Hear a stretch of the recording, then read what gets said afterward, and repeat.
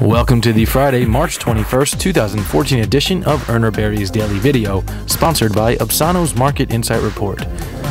In today's video, U.S. chicken exports surpassed their year-ago levels in January.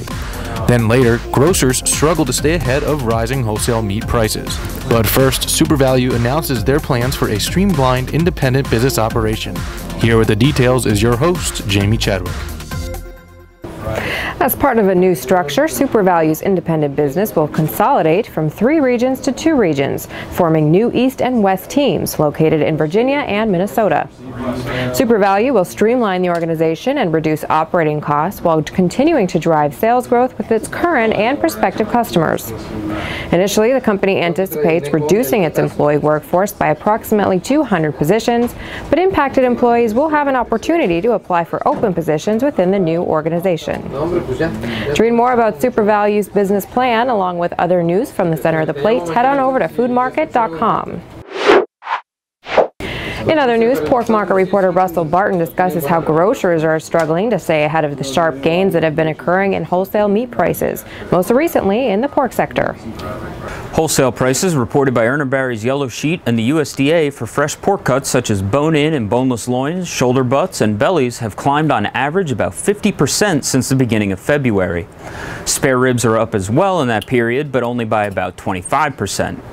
Prices at the wholesale level for several pork cuts have advanced so rapidly, in fact, that they have caught up with, or nearly so, the retail price points seen in this week's printed advertisements at some supermarket chains.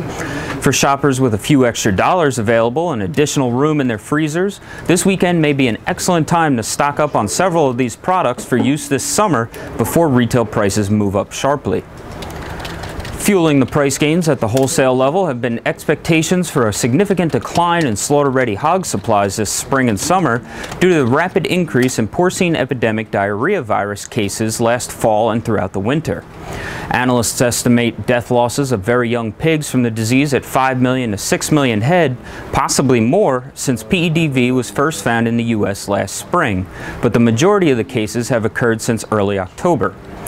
Hog slaughters have fallen significantly versus a year ago so far in March, with the first 2 weeks down an average of nearly 7%, and this week's figure is projected to be about 6% below the year-ago number.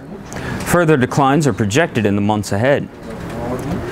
To view this week's feature activity, subscribers can access the breakdown for various meat and poultry cuts by clicking on the Retail Features option under the Red Meat tab in COMTEL. Thanks, Russell. To wrap up today's show, poultry market reporter Terrence Wells discusses U.S. chicken exports in January that surpassed their year-ago levels. Total chicken exports for January 2014 surpassed their year-ago levels by more than 38,000 metric tons, or 16.2%. According to the latest FAS figures, export destinations like Russia, Canada, and Angola each took in less U.S. chicken in January than they did the year prior. Observers should not be surprised by the fact that Mexico still remains the U.S. chicken industry's top trading partner, representing just under 20% of the world total. In January, they imported nearly 55,000 metric tons, a total value of about $57.5 million. Russia was the United States' second largest export market, and although it imported 8.1% less than it did a year ago, it still brought in just under 21,000 metric tons. Georgia took the biggest leap by improving its total of U.S. chicken to over 11,900 metric tons, which is about a 410% increase over last year. The total world exports for January 2014 were valued at about $322 million, 15 million more dollars than what was earned in January of 2013. For more U.S. chicken news and market analysis, head over to COMTEL and click on the Poultry tab. Thanks, Terrence. That concludes today's video. Thanks for watching and have a great weekend.